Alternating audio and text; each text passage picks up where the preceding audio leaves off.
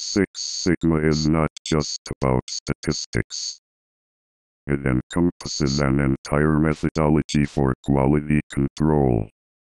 Six Sigma techniques provide ways to systematically improve processes by eliminating defects. The term Six Sigma refers to the capability of a process to produce output with very low defect levels, namely 3.4 defects per million opportunities. There are many variants on Six Sigma methodologies. The two key methodologies are DMAIC and DMADV.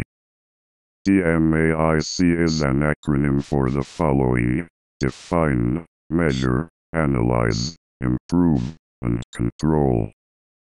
Define the process improvement goals that are consistent with the customer demands and enterprise strategy. Measure the current process and collect relevant data for future comparison. Analyze to verify relationship and causality of factors. Determine what the relationship is, and attempt to ensure that all factors have been considered. Improve or optimize the process based upon the analysis control to ensure that any variances are corrected before they result in defects. DMADV stands for define, measure, analyze, design, and verify.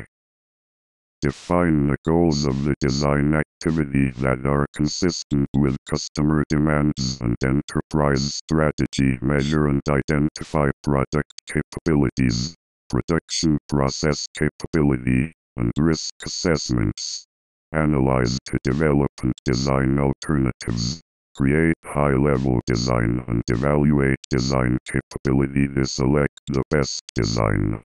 Design details. Optimize the design, and plan for design verification.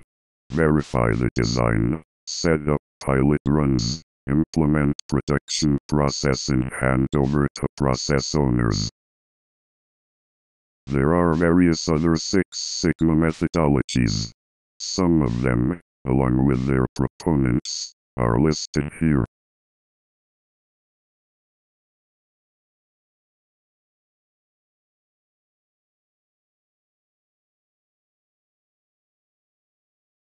Six Sigma defines a hierarchy of quality management functions for business professionals.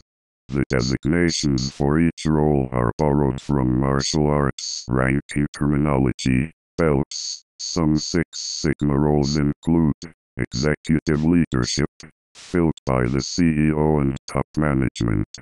Champions, who are responsible for Six Sigma implementation across entire the organization.